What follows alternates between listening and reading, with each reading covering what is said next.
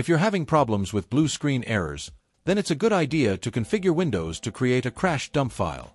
A crash dump file is essentially a copy of the machine's memory, and you can go through this file a little bit later on and then figure out what it was that caused the blue screen error to occur in the first place. Now, Windows will create a crash dump file by default, even if you don't do anything at all, but it's a good idea to go in and fine-tune some of the options that are associated with creating a crash dump file, so that you can make sure that it meets your needs. So let's take a look at how that's done. To get started, I'm going to right-click on the Start button. And then I'm going to go to System. And then I'm going to click on Advanced System Settings. So this brings up the System Properties sheet.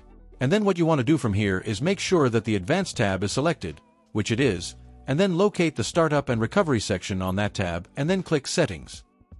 Now you'll notice that we have a section right here next to my mouse pointer called System Failure, and the settings that are within this section control what happens when a blue screen error occurs.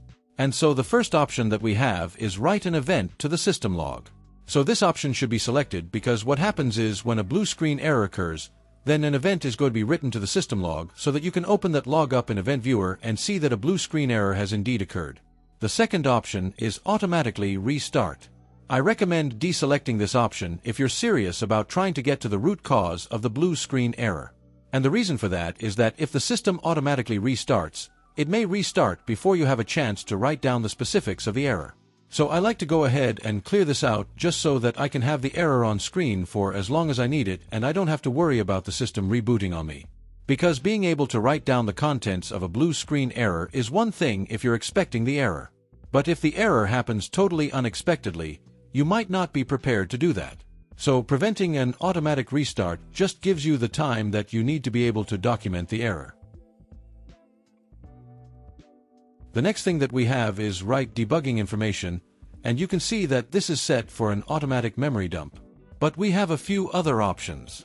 You can see that we have an option of None, which prevents a memory dump from being written at all. Then we have a Small Memory Dump, which is essentially just a small memory summary, and it's only 256 kilobytes in size.